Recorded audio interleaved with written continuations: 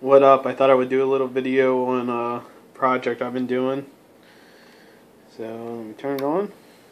We have the Nokia LCD screen from SparkFun and the Blackberry Trackball.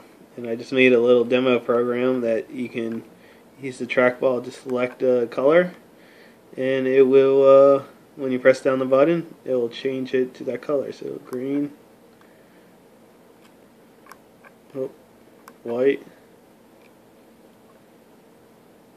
blue.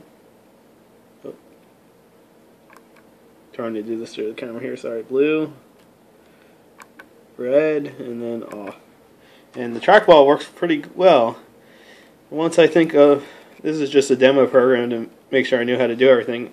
I did this with the 18 Mega 328p program in AVR GCC. So it's not an Arduino, it's in AVR. But this is just kind of proof of concept. Hopefully I'll come up with an idea, something useful that I can do with this.